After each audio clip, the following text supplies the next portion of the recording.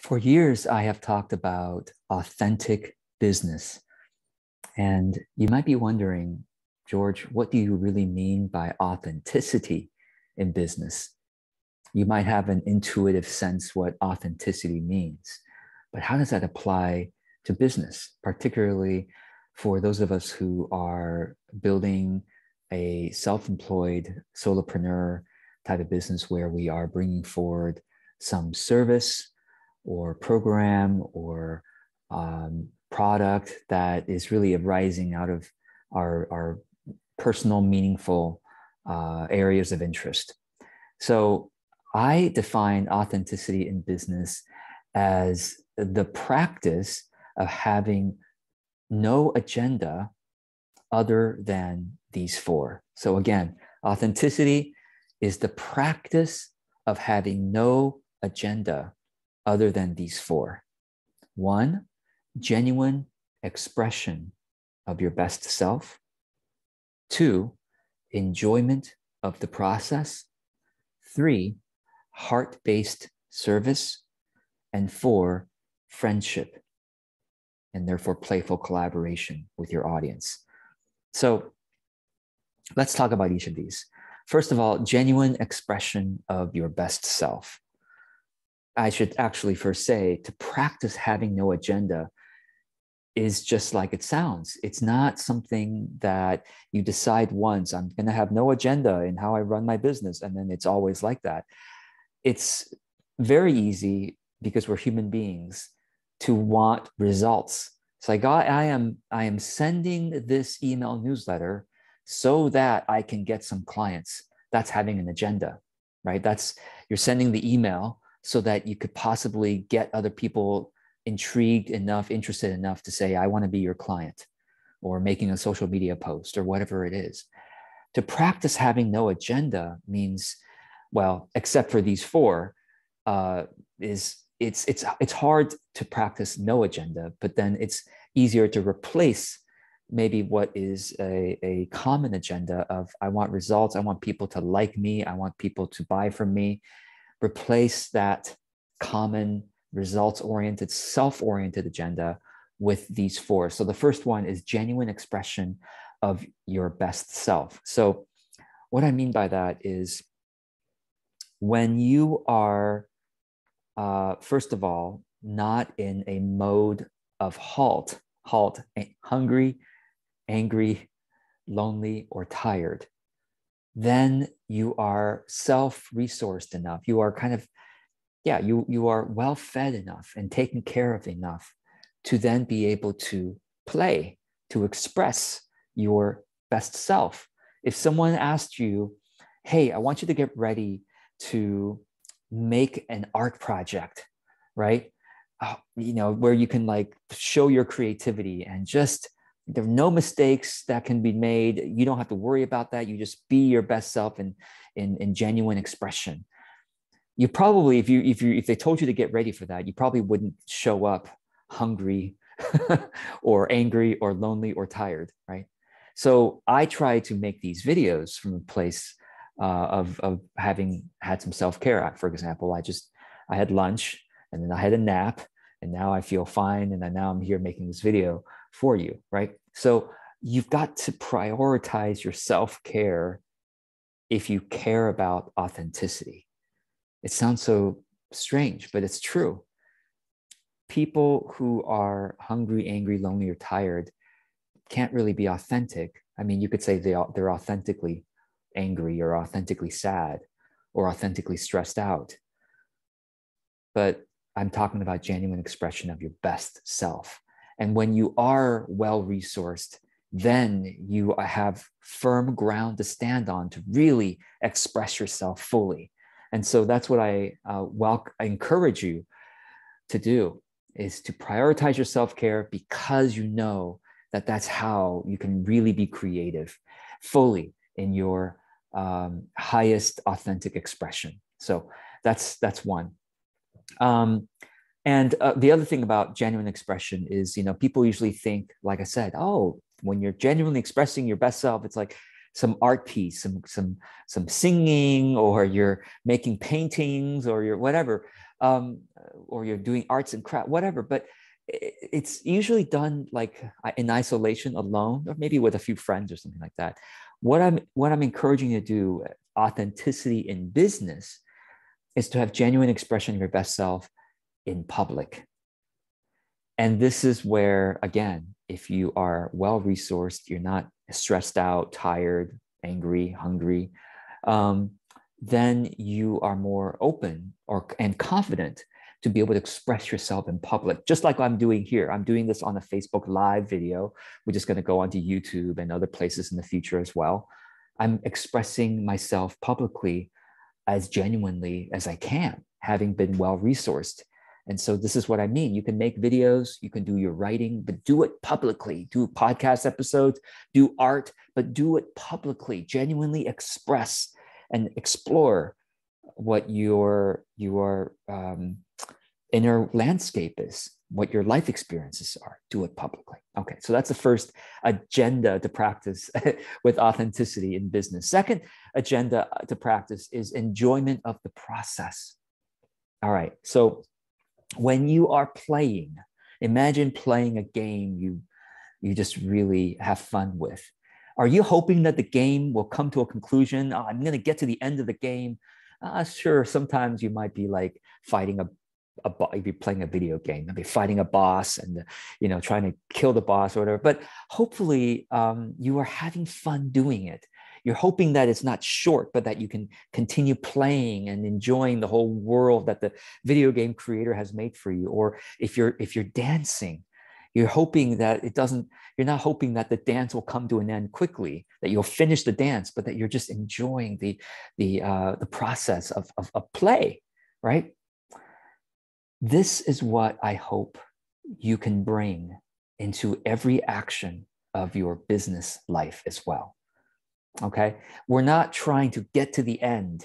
We're not trying to make money. Well, I know many of us are trying to make money, but if you can, like I said, practice no agenda, like making money, getting clients, building our email list, growing a following, all those are agenda items. And the more you hang on and attach those agenda items, the more people can feel it. And the more you can feel it, that no wonder people don't love doing their business. No wonder people don't enjoy marketing, because it's so agenda heavy. It's all about, am I going to succeed or fail based on how many people I get to like my post, to join my list, to buy from me, to whatever. Okay. Enjoyment of the process means you translate your imagination of playing whatever it is you like to play, whether it's a video game, whether it's dancing, art, whether it's playing with a friend, whatever enjoyment, that enjoyment process, you bring that attitude into the task at hand and say, right now, I am writing a social media post and I'm going to enjoy this process and enjoy the process of writing it or creating, and I'm going to enjoy the process of posting it every bit of the way. I'm enjoying it, not caring what the result is going to be, but I'm just going to try to bring as much enjoyment as possible into this process. Now, enjoyment of a process often means you do need to learn how to do it well. For example, imagine a violinist, learning to play a piece on the violin. It's hard for them to enjoy playing the piece if they can't play the piece well. Otherwise, we'll be like, oh, wait, that doesn't sound very good. Oh, that doesn't sound very good. So they first have to learn to play the piece well. And then once they learn to play the piece well, then they can really, it's like even with their eyes closed, right? They can really feel it and enjoy playing the piece. So same thing. If you're running Facebook ads, right? Like you have to first learn how to take the steps well. Like I've done it so many thousands of times, it feels like, that I know how to do the steps well, so I can try to bring some enjoyment to the process because I know it so well. I'm like, oh, just however you do that, whether it's curiosity, whether childlikeness, whether it's attention to the details and enjoying the details, appreciation of the technology, appreciation of this moment in life and what you're able to do. However you bring enjoyment into this moment, try to do that. Even when you're learning a process, you try to find curiosity and the joy that there is in curiosity. That's the second agenda. Third agenda is heart-based service. So heart-based service, you typically think of that in business as, oh, when I'm working with a client, right? It's logical or makes sense. You try to approach the client with heart, with care. That's a little easier to think of heart-based service. What about meeting with a prospective client? Same thing, right? Practice no agenda other than heart-based service. I was just recently on a sales call. Someone was trying to sell something to me. Okay, I knew it was a sales call, right? And I came to the call just really curious, like, what is sales like these days, right? And this person, by the way, is supposedly like a sales expert, like, literally has a podcast teaching people how to do sales. And so a sales expert, okay, I'm like, I'm really curious how a sales expert is going to handle the sales call, right? Showed up, the person hadn't even read the thing that I typed up in advance. So like he was asking me questions that I'm like, I already wrote that in the questionnaire that you asked me to fill up. So like, one, I already didn't feel cared for because the person almost showed up like not nonchalant, like didn't care, like, oh, so tell me about what is your this? Like I wrote that out, but I answered it anyway. And then throughout the call, I just felt like he was like following a script and like didn't really care about me. I felt like he was like, he had this agenda in mind, like, okay, move this person to this state, and then move this person to this state, and then move this, and then finally equals a sale. And I just felt like I was being moved along into this agenda up and down, trying to make me feel this way and then feel that way, and then realize I have this big problem, and realize I have this great need, and realize how great they are. And how I'm like, wow, like I didn't feel cared for. I didn't feel like it was heart-based service. And also the person didn't look like they were having a lot of fun. They just, yet another sales call, just kind of, I'm like, wow, this is a sales expert who teaches people how to do this stuff. Amazing. It's like, I compare it to when I do sales calls with prospective clients who are interested in my services. I am almost bumbling. I mean, because I don't really care whether they sign up. I mean, I try to practice that way. I try to practice like really getting to, in a short time, right? In a short time, how well, deeply can I get to know them? And can they get to know me? That's it. That's like my agenda. And at the end of the sales call, I spend a few minutes asking, hey, so do you have any questions about how I work with clients? Just want to make sure I answer your questions before we go. That's it. And then I answer the questions. But like most of the calls, like I try to practice heart-based service. Like, how can I, what do you really need? How can I really help you? It's like, what are you really going through? Like, and I hope that people come out of such calls feeling like they were cared for. And if that's the case, then it's like I can die happy, right? It's like, because none of us know how long we have to live. And I always live as if I'm dying. I try to. And so it's like, this is the final call I have with somebody. May they feel cared for. So heart-based service is done when we meet with people, whether they're clients or prospective clients, but also heart-based service can be brought into doing something that's mundane. Like I don't know what activity you don't like to do. Let's say something a lot of business owners don't enjoy doing. Let's say bookkeeping, right? Bookkeeping. And let's say that, maybe they have a bookkeeper or not have a book, but maybe there's some parts of it that they have to do themselves. Let's say they could do it with tedium, with like resentment and grudging feeling about it. Or they could say, I'm doing this bookkeeping so out of a service to my business, a heart-based service to my business as a being, my business as a being itself, to be cared for. I could do this as a service to my clients, because if I'm clear on these things, then it allows me to serve my clients better. So whatever it is you're doing, whether it's with people or without people, you can still try to bring a heart-based service attitude to it. And finally, the fourth agenda for authenticity is friendship. And this is particularly true when we're doing marketing.